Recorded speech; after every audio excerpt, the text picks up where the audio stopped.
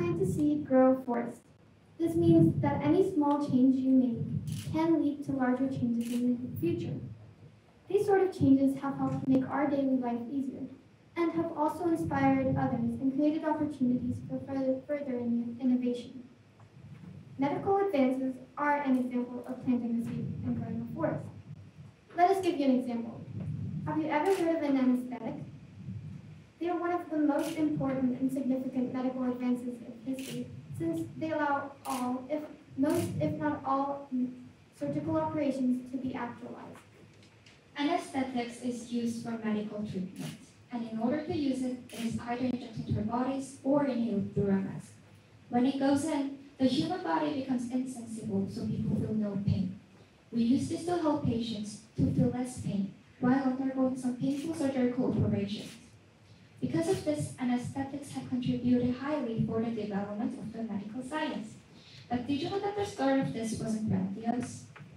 Before the middle of the 19th century, undergoing surgical operations was extremely risky and painful, to the point where patients avoided writing about their experience, as to not remember the pain. However, the pain wasn't just felt by patients, it was also felt by the doctors. John Abernethy, a famous 19th century doctor, described entering an operation room like going into a haymaker. In the middle 19th century, Dr. William Morton, a dental surgeon who was eager to increase his dental profits, determined to find an effective painkilling chemical to aid in surgery and later invented the first anesthesia. For this, Dr. Morton decided to use dental ether, which numbs pain and leave patient conscious. However, it had many drawbacks. It irritated mucous membrane, causing coughing and hypersalivation. It was also prone to explosion due to the extreme volatile. Soon after, many other people joined the journey of finding a perfect anesthetic. Around 8 years after Dr. Morton, a Scottish obstetrician, James Simpson, created a new anesthetic that could be injected at a faster rate and lasted for longer periods of time. A little later, another doctor, Dr. Colton, reintroduced another anesthetic that was non-toxic to the brain, liver, and kidney. However, both anesthetics were far from perfect. And because of this, over many periods of time, people continuously tried to find the perfect anesthetic.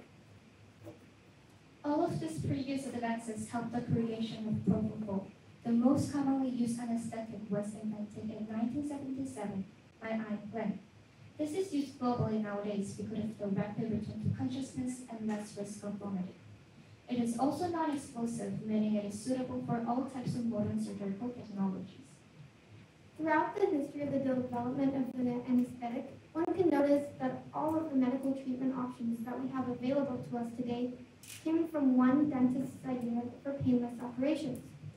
In other words, this means that any idea that you have can lead to futuristic development, or any small tip that you take today can impact and revolutionize the future. So, what will you do? What can you do? How will you impact the world? What can you do what will you plant to grow a forest? Thank you for listening.